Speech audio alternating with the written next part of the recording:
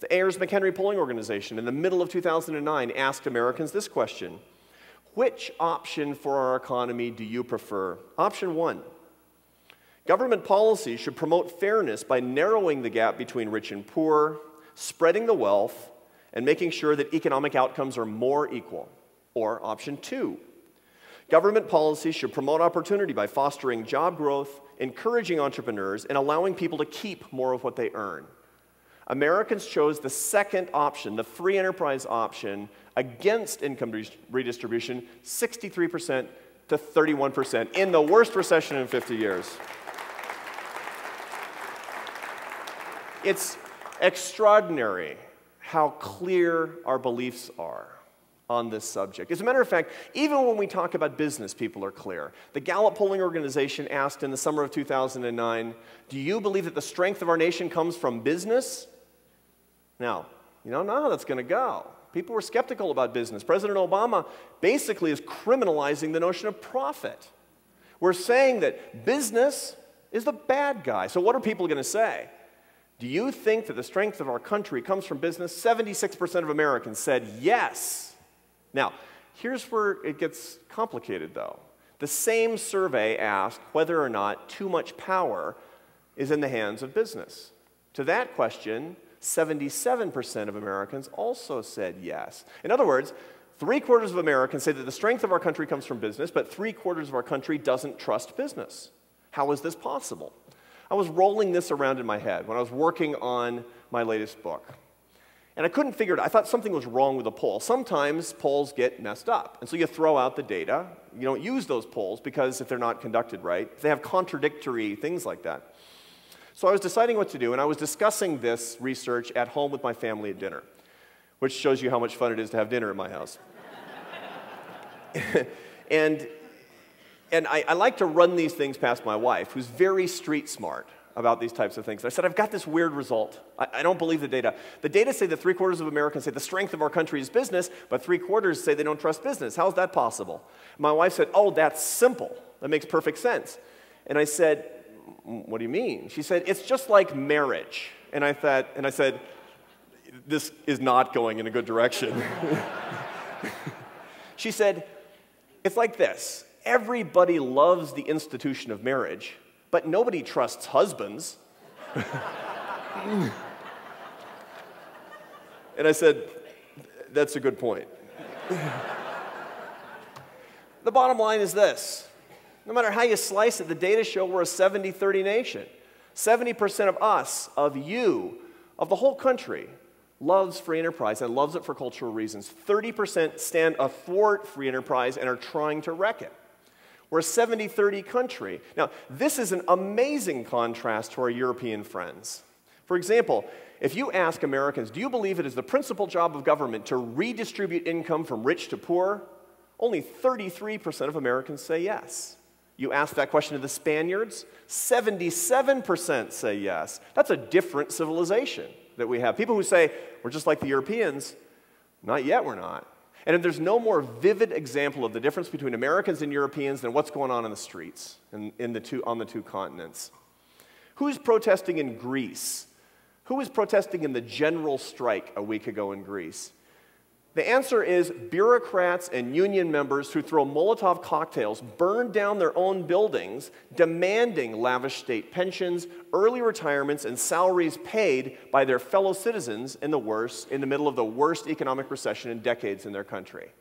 They are entitled to the fruits of the labor of others. That's what they protest for in Greece. What do we protest for here? What are the Tea Party and town hall protesters protesting in the United States?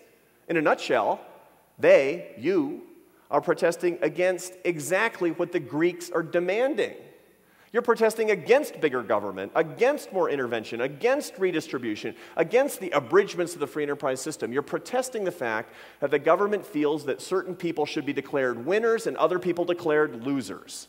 That is ethical populism. That is American exceptionalism. This is the best we have to offer. It's an example of the fact that we're still a 70-30 nation if we care to make sure that our system goes forward. These are the real heroes and are going to guide the way, the people who are in the streets today. That's you. But this begs a big question. We're a 70-30 nation, so how come the 30%'s in charge? It's supposed to be a democracy, right? What's going on? There are answers to this question. The 30% coalition against free enterprise is governing our nation for three big reasons. Reason number one, not always the popular explanation for Republicans. The 30% coalition has stood against the 70% majority for a long time and before the November 2008 elections. Recall, in the past presidential administration, we saw 55,000 spending earmarks without one veto because of abusive spending. We saw the largest expansion in entitlement spending in American history in Medicare Part D. We saw an expansion in the size of the federal Department of Education by 54% in inflation-adjusted dollars over the two Bush administrations. The fact of the matter is, we didn't start down the road to serfdom on November 2008. We simply started running down that road in November 2008. And we have to be realistic about the fact that this is not a culture war of Democrats versus Republicans. This is a culture war of big government versus you. And that's the truth.